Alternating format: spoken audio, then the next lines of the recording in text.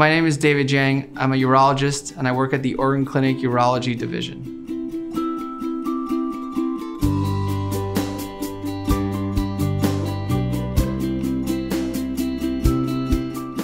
Urology is an interesting field. It's much broader than what people think. And a lot of the procedures that we do are related to quality of life rather than maybe life or death, although we certainly have a lot of those cancer diagnoses too.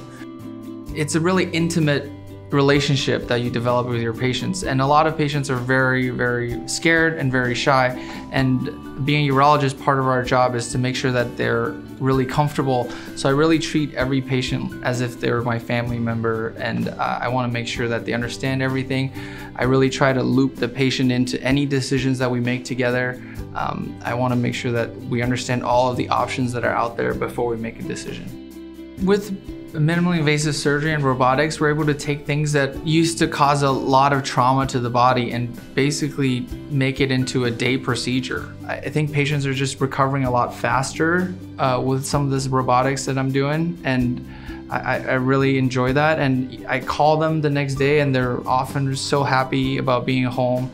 Being able to get somebody out after a major surgery like kidney surgery or prostate surgery, getting them home the same day is a big advantage.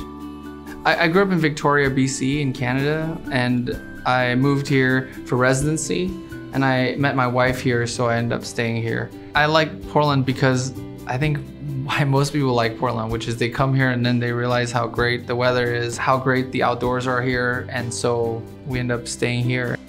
I like to be more outdoorsy. I used to run a lot more. I haven't run so much since my wife's been pregnant for the last 8 months, but that was a big part of kind of what I did during training, was going out running and also hiking and being outdoorsy.